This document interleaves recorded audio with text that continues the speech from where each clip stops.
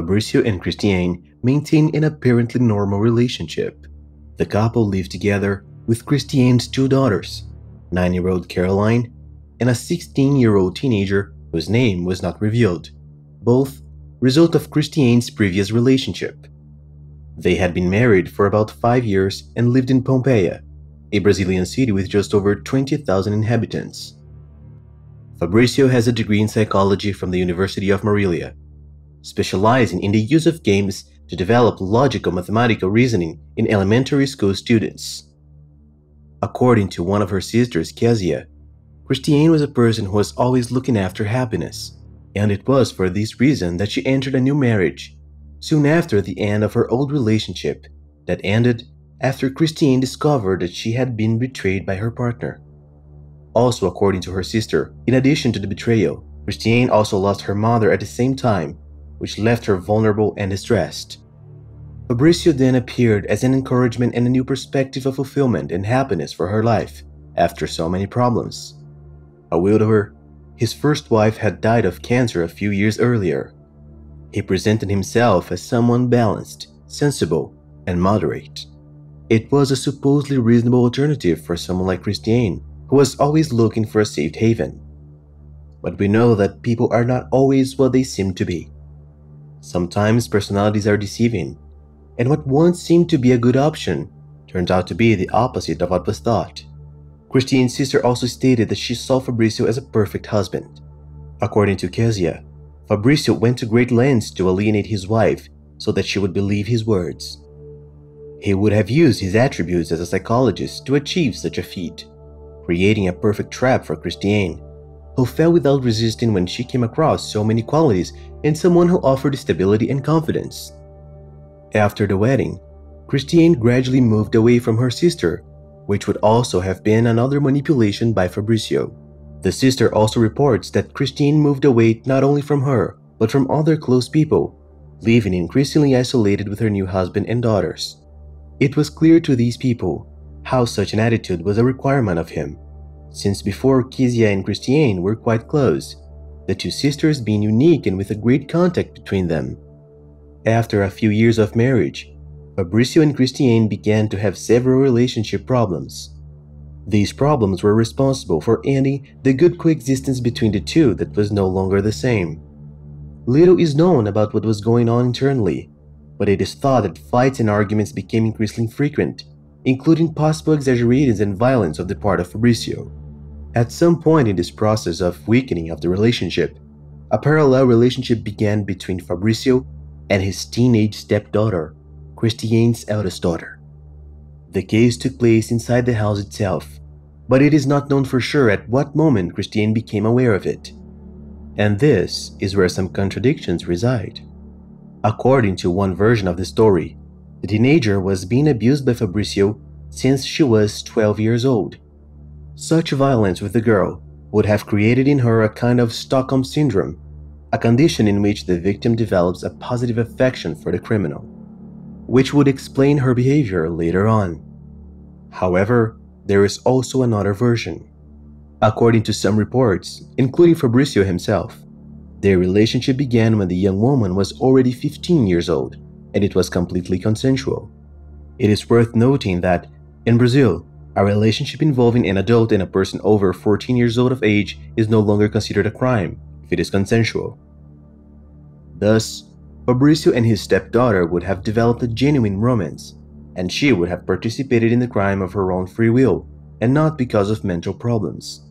According to the statements by her aunt Kezia, Christine's sister, the young woman was a sweet and kind girl, being very close to the rest of the family. But that would have changed over the years after her mother's marriage. Kezia says that after Fabrizio, she became a distant and cold girl, and that he was responsible for that. What is certain is that, regardless of the real version, the young woman was having a disagreement with her mother, and she didn't like her young sister very much. And these feelings were decisive in the participation in the case. Fabrizio was well aware of this friction between mother and daughter, and adding that plus the fact that the young woman had affection for him, he felt it was safe to have her as an accomplice. At the end of November 2020, there was an anonymous complaint of false imprisonment against Fabrizio. Those who denounced believed that Fabrizio could have been keeping the family in prison since the mother and the youngest daughter had not been outside the house for days. The police then went to the scene to investigate the complaint. Upon arriving at the house, the police were greeted by Fabrizio and his older stepdaughter, and the two had to testify to the police. The two claimed that Christine had abandoned for another man, having left home to live with her new lover along with her youngest daughter, leaving her husband and eldest daughter behind. The police, however, found the testimony of the two very strange and decided to open an investigation into the case. From then on, Christine and Caroline were reported missing, as they hadn't been seen for several days. Months of investigations passed without any conclusion being reached, until, at a certain point, Fabrizio came to be seen as a suspect, since his story that Christine abandoned him for another man was not confirmed. In addition, the police also found that Fabrizio was moving Christine's bank accounts, withdrawing all amounts from these accounts. Christine had recently been fired from her job and was receiving the amount related to her termination. On February 2, 2021, the police decided to make another visit to the family's home. When they arrived at the place, only Fabrizio's stepdaughter was in the house, since he hadn't appeared for days. The police officer suspected a renovation in the external area of the residence, where there was a floor recently laid. They then decided to break the concrete with the aid of a backhoe, and soon confirmed the suspicion. The bodies of Christine and her daughter Caroline were buried at the renovation site. From this discovery, it became clear that mother and daughter were victims of a brutal crime and that Fabrizio was behind it all. According to the autopsy report, Christine was killed with 2 blows in the back caused by a sharp object, which punctured her lung and caused a hemorrhage. Caroline, on the other hand, was hit with a blow to the head and that resulted in head trauma. Christine's eldest daughter, and Fabrizio's lover, denied any direct involvement in the crimes. But it was she who pointed out precisely the place where her mother and younger sister were buried. In addition, she remained living with Fabrizio for months even after the crimes. The girl was arrested and taken away by the police. According to the police, she was visibly in love with her stepfather and did her best to please him. Now, it remained to be seen the level of the young woman's involvement in the crime and whether she was mentally capable of determining her role in the actions. According to investigations, Christine would have been killed in November 9th, while Caroline's death occurred about 20 to 25 days after her mother's death. After collecting all this information, it was more than certain for the police that Fabrizio was responsible for the crimes, and then he was reported as a fugitive. A few days before the police returned to the family home again, Fabrizio knew that the siege was closing in on him, so he decided to leave the house and look for a place to hide. His first destination was a small town called Bataguaçu, with just over 23,000 inhabitants. According to the police, Fabrizio had some family members in that city, which made him feel safe fleeing there. However, these family members were not identified. Fabrizio stayed in the city for 5 days, from January 30 to February 4, 2021. He slept in his own car, always parking in different and isolated places in the city, hoping to go unnoticed by the people around him. In town, he sought help from a religious charity, which provided him food at no cost. He also tried to hospitalize himself as a drug addict, with the intention of having a place to hide and sleep. But when they asked for his documents to make the hospitalization, he deflected and then changed his mind. Security camera footage showed Fabrizio walking through the city center and carrying out financial transactions, which were later discovered to be withdrawals from the pension he received from the government for the death of his first wife. On February 8, 2021, the police were finally successful in their search for Fabrizio. He was found in a town called Campo Grande and detained by the police. Fabrizio was working as a bricklayer at the time he was arrested. According to an elderly man who helped him without knowing who he was, Fabrizio broke into a house on a plot of land with some plantation next to a road. As these plantations were maintained by the elderly, he went there every day to take care of them, and in that he came across Fabrizio inside the house. Fabrizio apologized, identifying himself as João, and saying that he was homeless and that his foot was injured. He also said that he had been abandoned by his wife and family, and that he only invaded the house because it was raining a lot and he wanted a place to sleep. The elderly man was touched by the story and said he could stay there until he could find a place to live. The old man even got Fabrizio a job as a bricklayer, the job he was working on. On the 8th of February, a Monday, Fabrizio went to his work together with the elderly man. There, the person responsible for the work asked his documents, and Fabrizio said he didn't have them, just said his name was João. So he was told that if he wanted to be helped, he would need to pass on more information. Fabrizio then said he had to let it go, that he just wanted peace. At the construction site, he only helped to carry bricks as he did not know how to do any other type of construction-related service. One thing that the other workers found strange was that Fabrizio did not answer when he was called, since he gave the name João and was not used to being called that. This aroused suspicion and they thought he might be hiding something. But before they could do anything, police arrived at the construction site and arrested Fabrizio. He didn't resist arrest, and when asked if he was responsible for the death, he just said yes. It was an anonymous tip that led the authorities to Fabrizio. Security camera images showing Fabrizio walking around the city center of Bataguaçu were shared by thousands of people on social media, and this helped him to be recognized and denounced.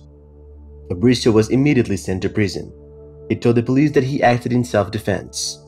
According to him, Christine had been showing strange behavior since she was fired and threatened him with a knife. He then, to defend himself, took a knife and stabbed her. However, as I have already mentioned here, the autopsy report found that Christine was killed in the back, which challenges this version of Fabrizio's self-defense. About Caroline, his 9-year-old stepdaughter, initially Fabrizio said he didn't kill her, blaming his lover and an older stepdaughter. However, he later backtracked and took the blame for the girl's death, claiming the reason was because the child kept asking for her mother. He then, fearing that she would make him discovered by the police, decided to get rid of her. In addition to claiming self-defense, Fabrizio said he regretted the crimes he committed. He has made few statements to the press since his arrest.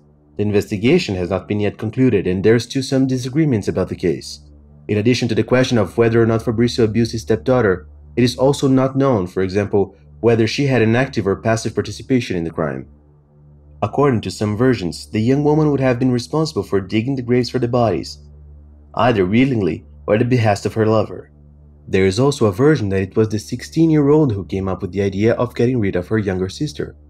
According to this version, after days of asking about her mother, the young woman would have convinced Fabrizio that getting rid of Caroline was the safest thing to do. It is almost certain that every day after finishing Christiane, Caroline suffered a lot of violence from her stepfather and older sister before being killed.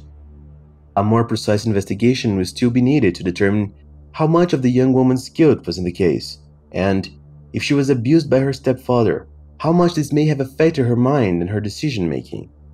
So far, she is suspected of participating in the crime and remains in prison. Fabrizio, on the other hand, will be tried for double homicide and concealment of a corpse. Furthermore, he is investigated for abuse, as it is not yet known if his relationship with his stepdaughter started when she was still a child. His preventive detention was ordered and he was taken to the detention center near São Paulo, where he awaits his trial. As soon as new information about the trial comes out, I'll bring the information here for you. Christiane Perdoso dos Santos, 34 years old, and Caroline Victoria dos Santos Guimarães were buried in Pompeia Cemetery under strong commotion from the family and the local population. Well folks, that's it. Thank you so much for watching this far. Best wishes, and I see you next time.